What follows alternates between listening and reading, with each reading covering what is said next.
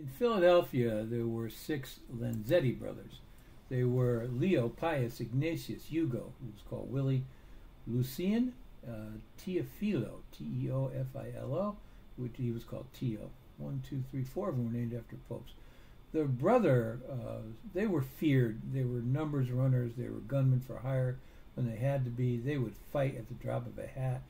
Big-time gamblers. Really, their main source of income towards the end of their careers were as narcotics dealers. They also ran bootleg from South Philadelphia way over to Atlantic City in the 1920s and 30s. What they did was they organized this huge alky cooking network. They went to these row houses they had in Philadelphia, but they still do. And they would go to the residents, mostly Italian Americans or Italian immigrants, and they'd have them cook up this alky. Alky was used as the basis for liquor, and then it was dangerous. But it was the basis for liquor, and they'd add to it and sell this rot gut stuff.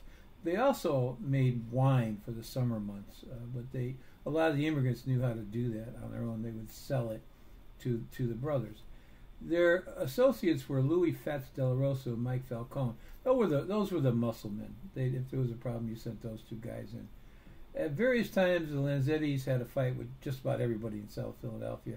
Their primary enemy was Mickey Duffy, and they were suspected in Duffy's murder some years later. Between 1924 and 39, what is that, 14 years, the brothers were either suspected in or a material witness in 15 murders. That's one a year, isn't it? More than one a year. Leo, the eldest, was killed. They were violent, and so they died off quickly. Leo, who was the eldest, he was essentially the leader. He was killed August 22, 1925, as he left a barbershop at 7th and Brainbridge Street. That was in retaliation for the murder of a dope peddler named Joe Bruno. He had been killed by Leo and the brother Ignatius 4 days earlier on 8th and Catherine Streets.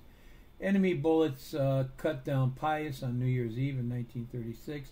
The bad guys got Willie. They murdered him July 2, 1939.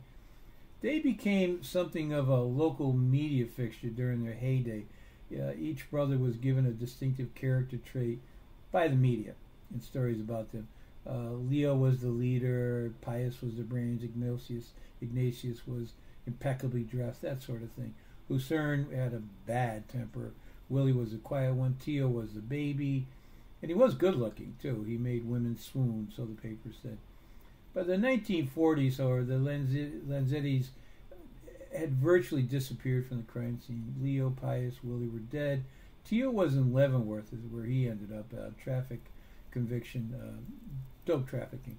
Ignatius also went to prison, but under controversial hearings, he was released by a Supreme Court decision under something called the gangster. He would have been jailed under what Jersey called the gangster law. And the Supreme Court said, well, that's illegal, and he had to be let go. They eventually ended up in Detroit, essentially retired from the game.